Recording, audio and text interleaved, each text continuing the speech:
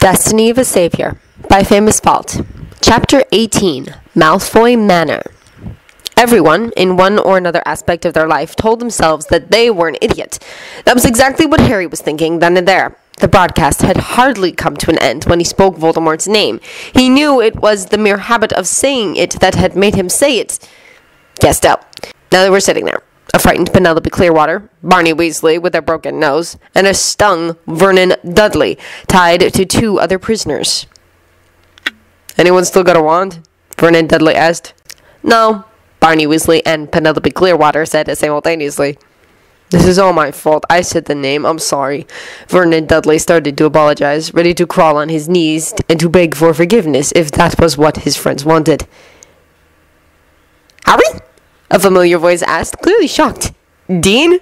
Harry asked, even more surprised. "It really is you! If they find out who you are—" Dean fell silent for a second and started to explain that they were Snatchers. It took the Snatchers about 5 minutes to find out that his name was not Vernon Dudley. Not much later, they were standing in front of the Malfoy Manor. Narcissa Malfoy let them in with a skeptical expression after Scabior, one of the Snatchers, assured her it really was Harry, although his face was swollen. "Draco will be able to tell if it is him," she sighed and led the way. "What is this?" the drawling voice of Lucius Malfoy asked as he stood up. "They say they have got Potter," Narcissa's cold voice said as a loud scream came from underneath Harry's feet, a scream of pure agony. Narcissa closed her eyes at the sound, then regained focus. "Draco, come here," she ordered. Harry did not look Draco in the eyes, but as another scream tore through the building, he saw Draco shiver and clench his fists. Clearly, the screams were affecting the blonde Slytherin. Harry vaguely recalled that he himself had screamed like that. Wait, no, he hadn't. Those memories weren't really his. Professor Muto's spirit had created them. Harry shivered in his turn. Nonetheless, the screams were horrible. "Well, bye," an impatient Greyback rasped. Draco approached slowly. Every time one of those screams were heard in the room, a shudder went through the boy. Looking around, Harry noticed that the only ones not affected were the Snatchers. Draco did his best to shake it off, as he looked at Harry with a fearful expression. "Well, Draco, is it Harry Potter?" Lucius asked eagerly. To Harry's surprise, Draco answered, I can't be sure." He did his very best not to look at Harry. The effort he put into it was equal as the effort Harry put into not looking at Draco. "Wormtail!" Narcissa Malfoy yelled as yet another scream shook them all, before being interrupted suddenly by God knew what. Harry wasn't sure that he wanted to know. "Tell my sister to stop! None of us can function when we have to listen to his screaming every day. Tell her to come here. She'll enjoy this just as much." Harry felt the cold hand around his heart tighten its grip. Bellatrix Lestrange, the woman that had killed his godfather. Who was she torturing? Whoever it was, Harry felt truly sorry for him. Being submitted to the mercy of Bellatrix Lestrange seemed like a fate crueler than death. Lucius urged Draco to come closer, but the more his parents pushed, the more uncertain his answers became. Even when Narcissa turned towards Hermione, Draco's answers were avoiding. "Yes, I suppose it could be her." The two elder Malfoys did, however, not need their son's confirmation to recognize Ron and Hermione. Then Bellatrix entered, and Harry noticed that the screaming had stopped. Considering Bellatrix's lack of conscience, the chance that whoever she had been torturing was dead was greater than the chance he was not. "What is this? What is going on, sissy?" she asked in her baby voice and started to circle around the prisoners. Then she caught sight of Hermione. Well, isn't that the mudblood girl, Granger?" Yes, it is, Granger," Lucius said, his voice excited. "And with her the Weasley boy, and Potter. We got Potter." "Potter!" Bellatrix shrieked and laughed. "The Dark Lord must be informed at once." The cold hand around his heart threatened to break it. Harry was sick with worry and fear. He had been so stupid, so immensely stupid. He had known the name was tabooed, so why had he spoken it? He had been a giant idiot, and now they were in this position. Then, after a small argument amongst the Death Eaters on who got to summon the Dark Lord, Bellatrix suddenly caught sight of something. "Stop!" she yelled loudly. "If we summon the Dark Lord now, we will perish!" She had caught sight of the sword of Godric Gryffindor. "What is that?" she asked the snatcher who was holding it. Sword, was the clever answer she received.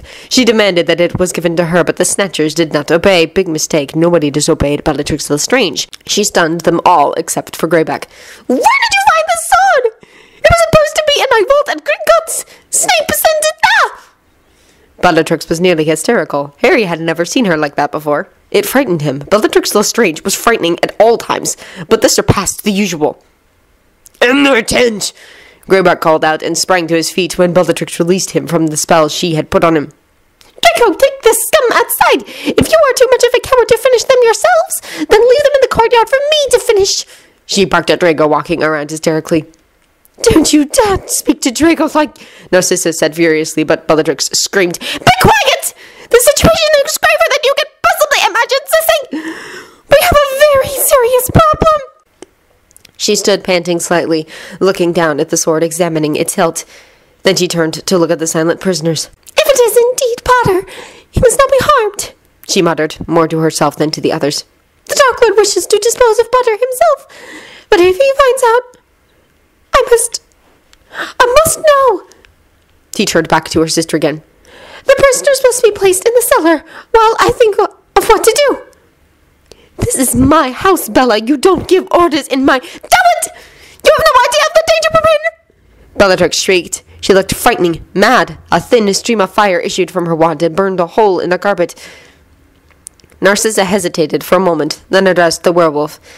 Take these prisoners down to the cellar, Greyback. Wait! Bellatrix said sharply. All except for the mud blood.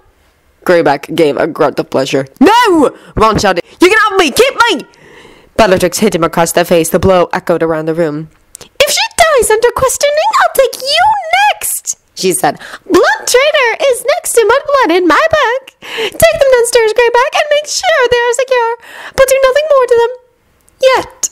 She threw Greyback's wand back to him, then took a short silver knife from under her robes. She cut Hermione free from the other prisoners, then dragged her by the hair into the middle of the room, while Greyback forced the rest of them to shuffle across to another door into a dark passageway, his wand held out in front of him, projecting an invisible and irresistible force. Reckon she'll let me have a bit of the girl when she's finished with him, Greyback crooned as he forced them along the corridor. I'd say I'm gonna bite it too, wouldn't you, Ginger? Harry could feel Ron shaking. They were forced down a steep flight of stairs, still tied back to back, and in danger of slipping and breaking their necks at any moment. At the bottom was a heavy door. Greyback unlocked it with the tap of his wand, then forced them into a dank and musty room, and left them in total darkness. The echoing bang of the slammed cellar door had not died away before there was a terrible, drawn-out scream from directly above them. Hermione! Ron screamed, and Harry could have sworn he'd go deaf from the loudness of Ron's voice. Be quiet, Harry said. We need to work out, but Ron did not listen. Hermione! Hermione! Harry? Ron?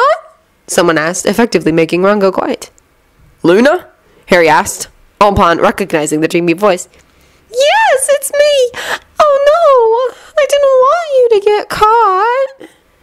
Luna, can you help us get these ropes off? Harry asked. Oh, yes, I expect so. There's an old nail we use if we need to break anything. Just a moment. Hermione screamed again from overhead, and they could hear Bellatrix screaming too, but her words were inaudible, for Ron shouted again, Hermione! Hermione! Please, make him go quiet, Luna said more forcefully than usual. He does not often get peace. Grant him these minutes of calmness. Harry elbowed Ron in the side as much as he could while tied up. He was about to ask Luna who she meant, but she was already gone to get the nail she had mentioned. When she returned, he could feel her work on the fibers of the rope. You have to stay still, Luna said. I can't see what I am doing. Mine's illuminator, Ron said. It is in my pocket and filled with light. A few seconds later, a soft click was heard, and several orbs of light entered the basement. Unable to return to their sources, they just hung on various spots against the ceiling. Harry looked around himself, and the first thing he saw was the motionless form of the wand maker, Ollivander. He was dirty and thin, but breathing. Luna herself looked a bit tired, but otherwise unscathed. Griphook the goblin was ready to pass out, and the only thing that made that he was still standing were the ropes tying him to the other three. Dean looked, like Luna, tired, but his face was bloody and bruised. And then there was the figure at the center of the floor. Harry gasped for breath. "Is he alive?" he could not help but ask. Luna looked the way Harry was looking and nodded. "Yes. Bellatrix keeps him weak, but she is not allowed to kill him. She tortures him daily, sometimes several times a day. He is the one you heard screaming a couple of minutes ago." Harry found it hard to believe that the broken figure on the floor was alive. Both his legs had been broken. Multiple times, it seemed. Deep slashes covered his face, arms, and torso, covering his clothes in a dark red color of unmistakable origin. Sweat had covered his skin, which had a sickly pale shade, and he was covered in dust and dirt. "Professor Murtaugh!" Dean called out, shocked at the sight of his former teacher. The Japanese did not react. Meanwhile, from above came Bellatrix's voice. "You lying, filthy mud-blood, and I know it! You have been inside my vault, and Gringotts, tell the truth! Tell the truth!" Another terrible scream came from Hermione, and Ron, in his turn, shouted, "Hermione!" "Please, Ron," Luna said, and threw another look at Professor Murtaugh. "Shouting won't do you or Hermione any good. Give the professor some peace." As if the professor had heard Luna, he made choking noise before attempting to sit up as Luna finally broke through the fibers. Ron did not waste any time. He started looking for a way to escape at once, running around the basement, looking around wildly. Dean just thanked Luna, and Griphook sank to the floor.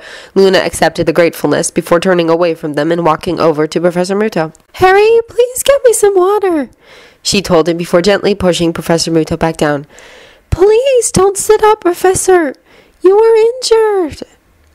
Harry fetched the water jug that was standing next to the still motionless wand maker and gave it to Luna, who used a spoon to carefully give the professor some water. The professor, although conscious, was hardly aware of his surroundings. "How long has he been here?" Harry asked, wondering how long a person could survive that sort of torture. "Since Christmas morning. He has been here as long as I have," Luna said silently. "He's barely been conscious since. They are so frightened of him that they keep him on the border of death. The only reason he is still alive is because you know who still has business with him, though I don't know what." Then she turned to Ron. "There's no way out, Ron. The cellar is completely escape-proof. I tried at first. Mr. Ollivander has been here for a long time. He's tried everything." From above, more screaming came, and Harry cringed as if the screaming was a witness to his own pain. Ron was pounding the walls with his fists, almost sobbing as he did so. "Hermione!" Ron screamed again. "What else did you take? Answer me! God, no!" Bellatrix yelled, and the words were followed up by yet another scream from Hermione. The professor, at the noise around him, once again tried to sit up, and when Luna tried to urge him down again, he pushed her away. She hardly felt it, but she did not try to push him down again. "What's going on?" he asked as he came to a semi-sitting position, leaning painfully on his damaged arms. "Professor!" Dean said, and came to a crouch next to the former teacher. The large amethyst eyes met those of Dean, and the professor sighed as he recognized the face of the teenager next to him. "Dean," he whispered, "you shouldn't be here. Who else is here?" Harry noticed that the professor spoke slowly, as if it was hurting him. It would not be a surprise. Luna gave him some more water, which he accepted gratefully. "Harry and Ron are here too, and Griphook," Luna said. "They came here just today." "At Bellatrix?" he asked, but did not need an answer as yet another one of Hermione's screams echoed through the manor. "I see," he sighed. "Who is it? Hermione or Tracy?" "Hermione," Harry said, his voice cracking as he said the name of one of his best friends. He did, however, not miss the look that passed over Dean's face at the mention of his girlfriend, and Harry realized that Dean probably did not know what had happened to Tracy. "She's alive," he said, turning towards Dean. "She was injured, but she was recovering." Dean exhaled, while above the torture continued. "How did you get into my vault?" they heard Bellatrix scream. "Did the little goblin in the cellar help you?" "We only met him tonight," Hermione sobbed. "We've never been inside your vault. It isn't the real sword. It's a copy. Just a copy." "A copy!" Bellatrix screeched. "Oh, a likely story!" But we can find out easily, came Lucius's voice. Draco, fetch the goblin. He can tell us whether the sword is real or not. Luna hurled up at once, taking the water jug and placing it next to Ollivander, and said, "They'll kill us if they know we help him," Luna whispered to Harry. "Bellatrix will kill anyone who interferes." They could hear someone scuttling on the cellar steps. Next moment, Draco's shaking voice spoke from behind the door. "Stand back! Line up against the back wall! Don't try anything, or I'll kill you!" Harry bent down to help Professor Muto do as they were ordered, but Luna prevented him. "Don't! They do not see him as a threat. We will only harm him more if we try to move him." Professor Muto nodded a little in silent agreement before his arms gave up and he fell back to the floor. He did not move again. Harry and the rest did as they were ordered, and Ron called the orbs of light back into his deluminator, and the darkness was restored. It was, however, soon disrupted again as Malfoy opened the cellar door, and light from above flooded into the cellar. He had his wand outstretched, ready to curse whoever made a move. Then his eyes fell upon Professor Muto, who really did look more dead than alive, and he did a double take. For a couple of seconds he was frozen to the spot, and he frowned. Harry had never seen that expression on Malfoy's face before. It spoke of doubt and confusion, but also of pity, and for some odd reason, guiltiness.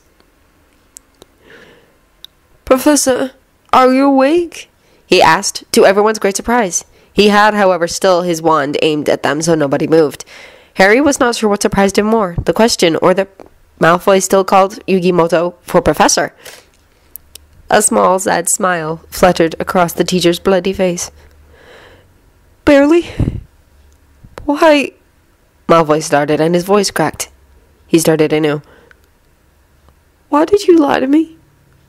Harry listened closely. He had no idea what Malfoy was referring to, but it certainly was an interesting spectacle. Dean, Luna, and Ron also had their attention on the scene before them, although every now and then Ron would close his eyes and clench his fists when Hermione screamed. Malfoy also winced, more affected by the screaming than he was willing to admit. Harry recalled his second year, when he and Ron had turned themselves into Crabbe and Goyle. Malfoy had, with a horrible smile, said that he hoped that if a mudblood were to die at the hands of the basilisk, it would be Hermione. Harry had always wondered if that had been sincere or simple big talk. Now he had his answer. Professor Muto also noticed Malfoy's reactions. He did, however, not comment on them. Instead, he just answered the question. "I told you what I wanted to believe myself. I lied, because I had the one thing I had desired for all these years within my reach, but could not go through with it. I simply can't kill." "But you are no coward. Why can't you kill?" Malfoy asked, desperate for answers, and Harry could not bring himself to hate his rival then and there. He was just like him, a normal boy caught up in things he did not want. "Mr. Malfoy," Professor Muto sighed, "why do you find me brave?" Malfoy looked even more confused than before, and shook his head as if it would make things fall into place. Because you never backed down. You saved Tracy Davis when Umbridge tried to kill her. You broke into the ministry to save your spirit. You showed up at Dumbledore's funeral, even though you knew what people would think of you. You went to Azkaban. I was the witch or wizard that does not fit Azkaban. Yet you went there willingly in order to free the Muggleborns. I don't know anyone that brave. So I don't understand. If you can do all that, why can't you kill? All those things you just mentioned, Professor Muto said, and his weak voice witnessed of the effort speaking was for him. I did them all for people I care about, people I want to protect. When I do something for someone I care about, I am not afraid, because that love I feel overpowers the fear. My hatred does not. I can't hate enough to kill and risk the consequences. But when it is to protect those I care for, the consequences don't matter. I can give my life for love, but never kill for hatred. The professor smiled some more, with unseeing eyes, which he closed with a sigh. Then he slowly opened them again to look at Malfoy. Malfoy shook his head again, not to dismiss the words Professor Muto had said, but because he tried to comprehend them. I know what he did to them. I know what Dad did. He's still my dad, but had I been you, I can't imagine not killing him. I still don't understand. I think you do, Professor Muto said, and another small smile fluttered across his lips, only to turn into a grimace as yet another of Hermione's screams reached his ears. From above, the voices of Lucius and Narcissa Malfoy were growing impatient. Why else would you have asked me that? You can't kill either. And that really makes me happy. It is a disgrace, Malfoy opposed him. No, the professor said, falling silent to gather some strength. The inability to kill is a sign of purity, innocence, and light. It can force one down the hard road at times, but mostly it makes life a bit easier, a bit happier. It means that you are a good person, Draco, Professor Muto added, surprising Malfoy with a sudden use of his first name. Not that I ever doubted that. You were simply deeply misguided. Perhaps once I'll ask you who changed your course. The professor's voice was dying away, slowly. Harry could have sworn the professor had just spoken his last words. Then suddenly Dobby appeared. Harry was certain Malfoy would curse the elf, but the blonde boy seemed paralyzed from the words that he had just been told. Rebecca, he whispered. Harry did not understand, but he frankly did not care. He was still waiting for a reaction from Malfoy on Dobby. When the blonde looked up again, Harry hardly recognized him. His gaze was ripped and torn and hurt. Then he looked at Harry, straight in the eyes, having made up his mind. I still hate you, Draco said. Harry felt his insides grow cold. He and Malfoy had a whole history they shared, a history that surpassed their lives.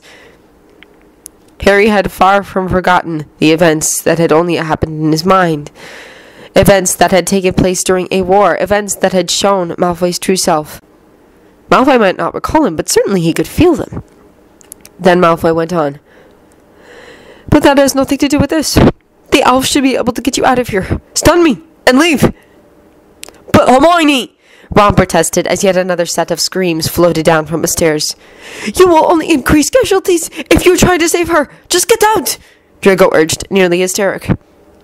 Then Professor Muto's words came to his mind, and Harry could almost see that Malfoy was beating himself up over it once again, refusing to see the meaning of those words. God damn it! Fine! But it won't help! We don't need your help, Ron said angrily, but Harry put a calming hand on his friend's shoulder. Even he realized that this was no time to let old rivalries get the better of them. Not one of us has a wand. We'd be unable to stun you, Harry explained calmly, not quite sure if any of this was really happening. Malfoy clutched his head, then gave a silent sort of scream. Then, to Harry's great surprise, Malfoy tossed him his wand. Here, you can have it. Now Bellatrix will at least stop telling me to kill whoever she wants dead. Harry caught the wand and looked at Malfoy abashed. Malfoy did, however, not feel like wasting any time. Neither did Ron. Stun him! Ron said as Hermione screamed. Harry hesitated a second, but when Draco nodded, Harry stunned him. The wand did as he told it, far better than a stranger's wand should, and Harry looked at it surprised. Malfoy hit the ground next to Professor Muto. Then he turned to Dobby. Dobby, take Dean, Luna, Mr. Ollivander, Griphook, and Professor Muto out of here. Bring them. Show Quidditch, Ron said.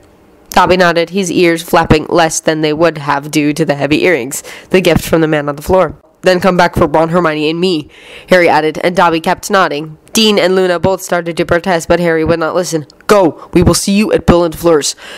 Unfortunately, Malfoy is right. We might just increase the amount of us who will not survive. Just go. Dean and Luna exchanged a glance, then took Dobby's outstretched fingers. Then a split second before Dobby apparated Dean removed his hands. Harry swore at Dean. Why did you do that? The last thing I saw of Tracy was Greyback ripping her to shreds. Had you not told me otherwise, I would have thought she was dead. That savage will answer to me for what he has done. You aren't the only one with the girl to rescue. Harry wanted to protest more, but Ron simply nodded. Then they heard footsteps coming their way. Ron dashed forth to close the door before anyone noticed it was open. Harry could tell from the way the footsteps shuffled that it was Wormtail. "It's Wormtail. We're going to have to try to tackle him," he whispered to Ron and Dean. They had no choice.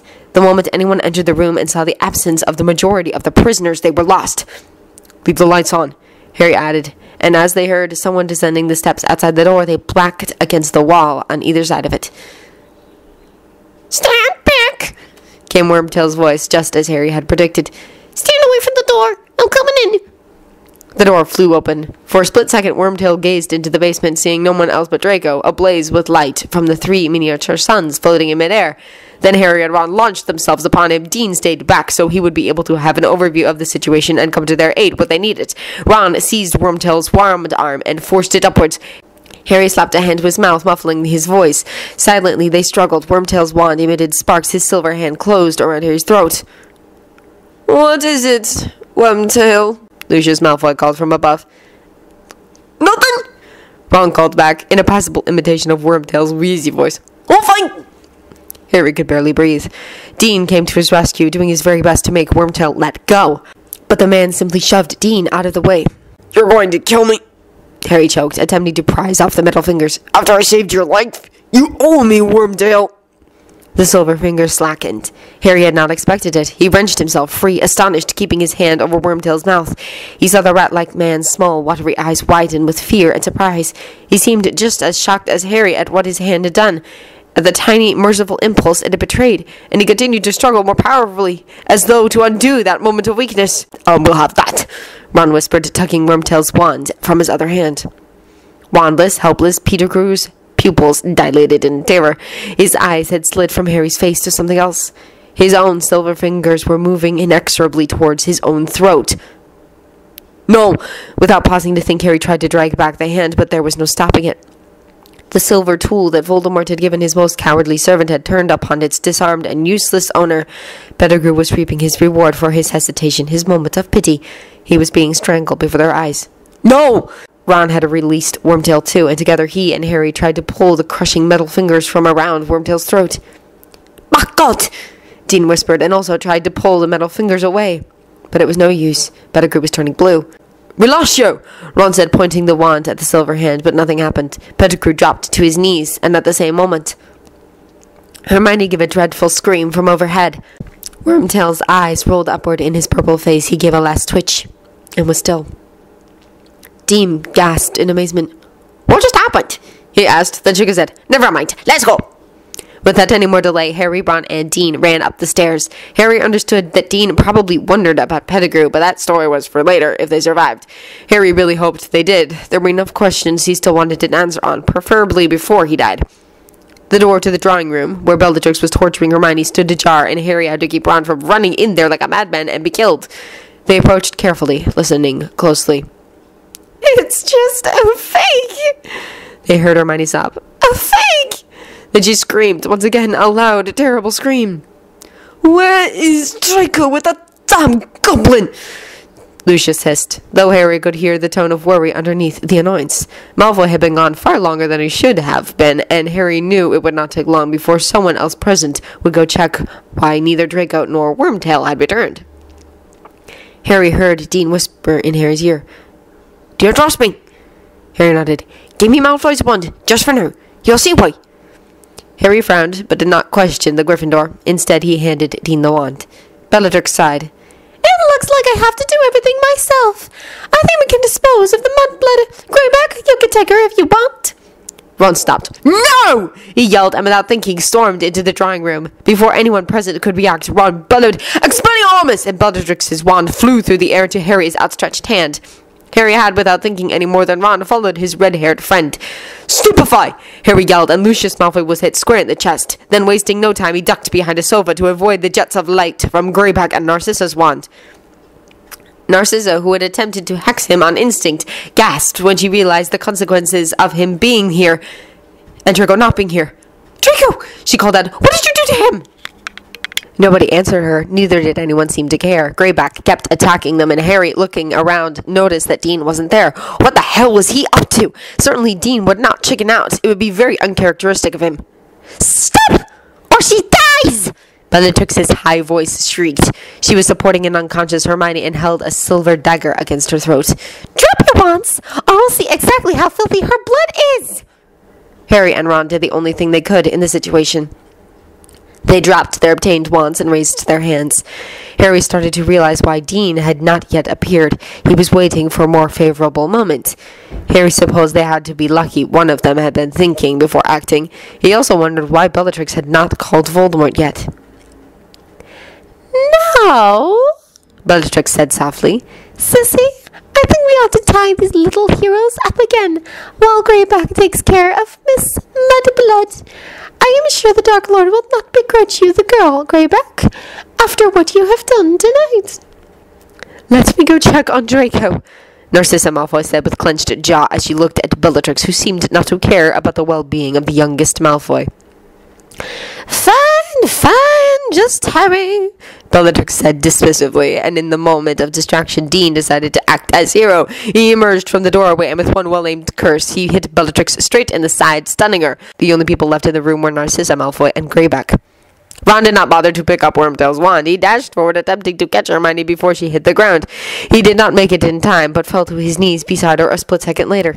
Dean paid little attention to Narcissa, Ron, Hermione, or Harry. He walked with Draco's wand raised toward Greyback and disarmed the werewolf. "Where is Tracy?" he snapped angrily at the werewolf, who backed away slowly. "She's dead," Greyback said, and bared his teeth in a horrible grin. She's alive!" Dean bit back. "I know she is. Injured but alive. You failed to kill her. She'd never be killed by someone like you. Now tell me where she is!" Harry had never heard his friend sound quite like that. His tone was venomously, and every word was carefully pronounced, although Dean was shaking in anger. "Whoever told you that lied," Greyback said, although his smile faltered a bit. "I ripped out her throat and clawed at her eyes. She was delicious. She should have been one of us, but she chose to neglect us, so I killed her. Such a treacherous little werewolf." Dean sighed, realizing he would not receive an answer from Greyback. "She is a loyal, brilliant, cunning, and determined girl. She's just a bit fluffy at times," Dean shouted and struck. Having lost all patience with the werewolf, he attacked. Completely neglecting his wand, Dean surged forth and hit Greyback in the face with his fist. Then he brought up a knee into Werewolf's genitals. Greyback yelped in pain and fell to the ground. Then Dean stunned him using Malfoy's wand. "Damn it!" he hissed. Then both Harry and Dean turned towards Narcissa, who was the only person in the room left standing. Narcissa simply dropped her wand, did not even attempt to fight. "What did you do to Draco?" she asked, her voice trembling. Harry and Dean exchanged a glance. Dean just shrugged. "He's in the cellar," Harry answered. "He's unarmed. As for Wormtail, I'm not quite sure what happened." Then he made a small sideward movement with his head, as if giving Narcissa permission to leave. Narcissa did not hesitate. She left the drawing room, leaving her wand on the floor. Harry did not bother picking that one up, although he had Bellatrix's wand in his hand again. Then Dobby entered the room, returning like he had promised, although having taken slightly longer than Harry had counted on. Harry waved him over to where Ron and Hermione were sitting. Dobby knelt down next to Hermione and took one of her limp hands in his. Ron put a hand on Dobby's shoulder, and Dean walked towards the trio. Harry looked at everyone in the room and noticed, displeased, that Bellatrix was starting to awake. That woman really was something. Dean's stunning spell had been spot on, yet already Bellatrix was awakening. "Let's hurry," Harry said as he crouched down next to Dobby. "The sword!" Ron said and pointed at the sword of Godric Gryffindor. Harry swore again and dashed for it. As he picked it up, he noticed that Bellatrix was coming to her feet. With the sword in his hands, he sprinted back towards the four on the ground, and he heard Bellatrix's shriek as he touched Dobby's fingers. The last thing Harry saw before Dobby dragged them into a crushing apparition was something silver coming their way. A few seconds later, they hit solid earth and smelled salty air. Harry fell to his knees, relinquished Dobby's hand. He squinted around through the darkness. There seemed to be a cottage a short way away, under the wide starry sky, and he thought he saw movement outside it. "Dobby, is this Shell Cottage?" he whispered, clutching the wand he had brought from the Malfoys, ready to fight if he needed to. "Have we come to the right place? Dobby?" He looked around. The little elf stood feet from him. "Dobby!" The elf swayed slightly, stars reflected in his wide, shining eyes. Together he and Harry looked down at the silver hilt of the knife, protruding from the elf's heaving chest. "Dobby! No! Help!" Harry bellowed towards the cottage, toward the people moving there. Help! He did not know or care whether they were wizards or muggles, friends or foes. All he cared about was that a dark stain was spreading across Dobby's front, and that he had stretched out his own arms to Harry with a look of supplication. Harry caught him and laid him sideways on the cool grass. Dobby, no, don't die, don't die. The elf's eyes found him, and his lips trembled with the effort to form words. Harry? Potter? And then with a little shudder the elf became quite still, and his eyes were nothing more than great glassy orbs, sprinkled with light from the stars they could not see. Rebecca, since death, used to be rather calm. She wasn't now. Rio! She yelled as she attempted to find the room of requirement. There was none, which meant that Rio wasn't there. Then where the hell was he? She flew around the castle, calling Rio's name loudly. It was not the wisest of things to do, she knew that much, but panic had a grip over her that would not allow her to stop. She even entered the great hall in order to find Rio, knowing full well that if he was there, he'd be dead. Luckily, Rio wasn't there. To her surprise, however, Mahad was. She did another survey of the castle, looking for the albino in common rooms, offices, dungeons, and classrooms, coming up with nothing. She had seen Rio just yesterday, so where was he now? Certainly the Carrows had not gotten a hold of him. She waited outside the teacher's lounge and waited for Mahad to exit. Eventually he did, alone as always. Had she been able to, she would have hugged him. Mahad had, for some reason, been severely weakened since Christmas, and he hardly managed to find power enough to teach his classes. It was only rarely that he was seen outside the classroom. Mahad! She called out, and he reacted at once on her panicked tone. He turned towards her and frowned. Rebecca, what is wrong? It's Rio! I can't find him anywhere! She said, her voice hysteric. She did a fair attempt to calm herself, but it was of little use. She really didn't want to find out that Rio was dead, and the thought alone made all her calmness vaporize. She had seen him just yesterday in the room of requirement. She and Rio had decided to keep it down. Since he had been hit with a Sectum Sempra, he finally understood how dangerous it was to be out in the open. Rebecca knew that many students thought that Rio had died, but he hadn't. He had simply taken a hit and needed to retreat. It meant that they had left the students to their fates, since Mahad couldn't do anything either, weakened as he had become. But now the room of requirement was gone, and so was Rio, while Mahad was back. Calm down, Rebecca, Mahad said, and his blue eyes bore into her frightened gaze. Why have you been gone? She whispered. It's hard. It truly was hard.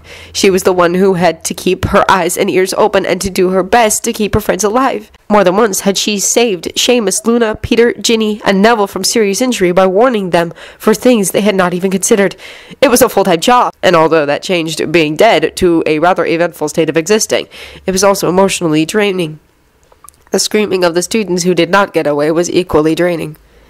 I understand that, Rebecca. I'm proud of you, Mahad said and smiled. Mahad rarely smiled, and Rebecca understood that he really must be proud. Then he cast his eyes to the ground. My sudden weakness can only mean that something happened to my pharaoh. Rebecca, who should have realized that, felt her heart go cold. No! It's okay. They're alive. They're recovering now. My strength is returning, but they have been through some rough stuff. Mahad closed his eyes and tried to shrug the horrible feeling off. It was his duty to protect Pharaoh Atem, and now he could do nothing for him. And Rio? Rebecca asked. Can you find him? Mahad opened his eyes, and he had that expressionless face again. Rebecca did not like it when he looked like that, since it made him look as if he lacked emotion, which he didn't. He did not normally look like that when it was just the two of them, which meant he was hiding something. Rebecca, Mahad whispered, when is the last time you have seen a ghost, other than yourself or Peeves? The magician did not lose his expressionless mask. Rebecca opened her mouth to retort, but then realized that she could not even recall the last time she had seen a ghost. I don't know, she confessed. I can sense nearly no ghosts, Mahad said.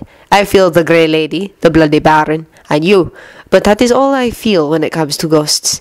Peeves is also within my range, but all the other ghosts are gone. Myrtle never leaves the bathrooms. She must be one of them. Are you certain you can't sense her? Or Sir Nicholas? Rebecca asked, disbelieving, trying to suppress the hysteric tone. Mahad shook his head. I feel no ghosts, and no Rio. Bakura isn't in the castle, and neither are the ghosts. They seem to have disappeared. That just can't be, Rebecca protested and flew off towards the bathroom where Myrtle usually resided. Myrtle wasn't there. She found the Great Lady and asked her if she had seen any other ghosts. But shy as she was, the ghost of Helena Ravenclaw would have been unable to answer, even if she had been willing to provide Rebecca with one. Nowhere in Hogwarts, a building that tended to be filled with ghosts, did she find a single grayish-silver apparition that made out a ghost. They seemed to have disappeared into thin air. The ghosts were gone. So was Rio.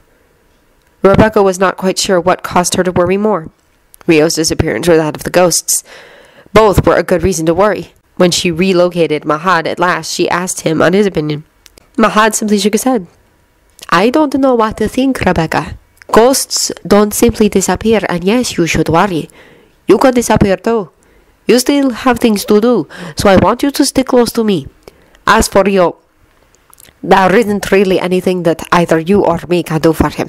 The only thing we can hope is that the reason I can't sense him is that he has left Hogwarts, and not the alternative.